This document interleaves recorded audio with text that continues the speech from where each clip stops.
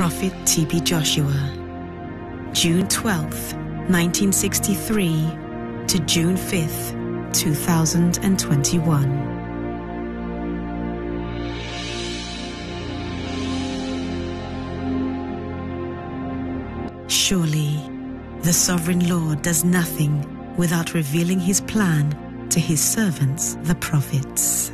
Amos 3, verse 7. On Saturday, the 5th of June, 2021, Prophet T.B. Joshua spoke during the Emmanuel TV Partners meeting. Time for everything. The time to come here and the time to return home after service. God has taken his servant, Prophet T.B. Joshua, home, as it should be, by divine will.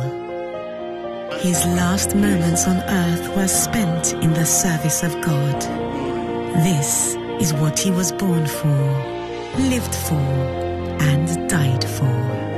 As Prophet T.B. Joshua says, the greatest way to use life is to spend it on something that will outlive it. Prophet T.B. Joshua leaves a legacy of service and sacrifice to God's kingdom that is living for generations yet unborn.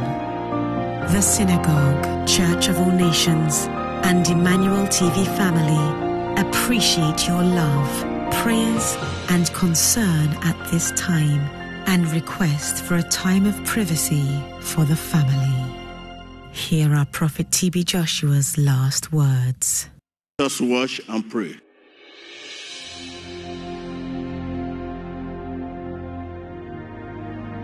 One life for Christ is all we have. One life for Christ is so dear.